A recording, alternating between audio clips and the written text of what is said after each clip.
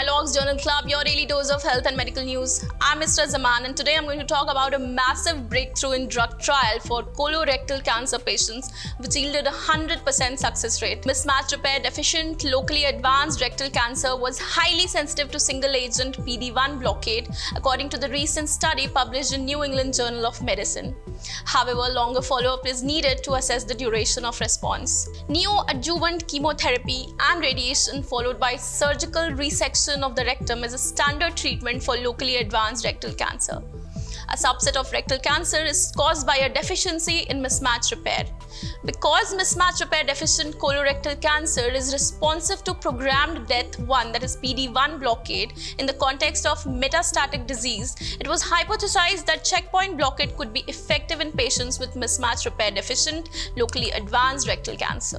The authors initiated a prospective phase 2 study in which single-agent dostarlimab, an anti-PD-1 monoclonal antibody, was administered every 3 weeks for 6 months in patients with mismatch repair deficient stage 2 or 3 rectal adenocarcinoma. This treatment was to be followed by standard chemoradiotherapy and surgery. Patients who had a clinical complete response after completion of dostarlimab therapy would proceed without chemoradiotherapy and surgery.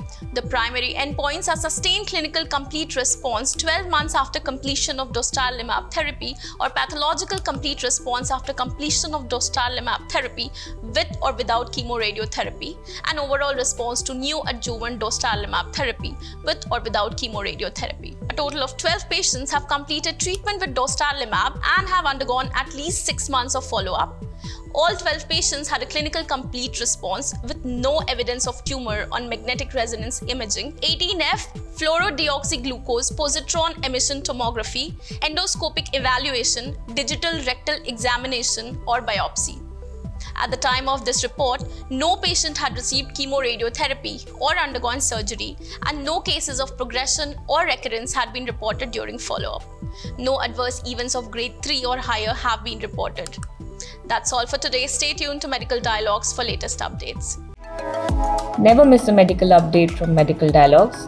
Like, subscribe, and press the bell icon.